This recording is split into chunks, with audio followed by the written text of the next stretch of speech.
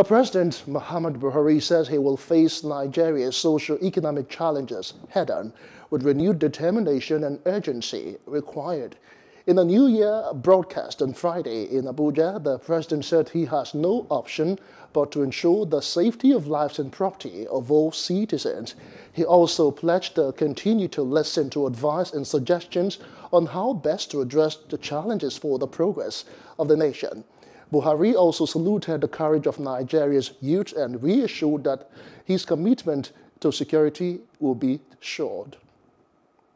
Remember that we also celebrated the historic occasion of our 60 years as an independent and sovereign country on October 1st, 2020. In the spirit of hope and gratitude, I would like to remind us again that as a country on the difficult journey to nationhood and greatness, we have confounded the many pundits at home and around the world who never gave the newly born country that emerged onto the world stage on the 1st of October 1960 a chance of surviving much longer than a few years. Yet, here we are, 61 years by the next anniversary in October.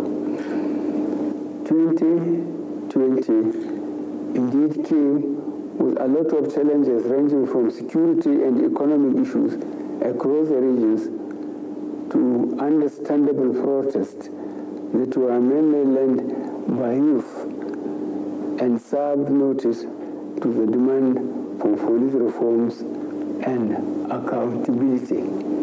This government heard, this government listened, and this government is committed to fulfilling the 5 demands of our youth, fully understanding that we all wish well for Nigeria.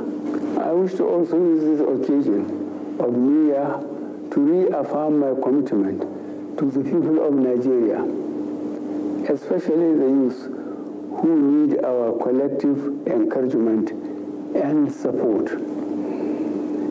In securing this nation, we need to secure the future of our youth. This administration will continue focusing on delivering key strategic priorities under our C: security, economy, and anti-corruption agenda.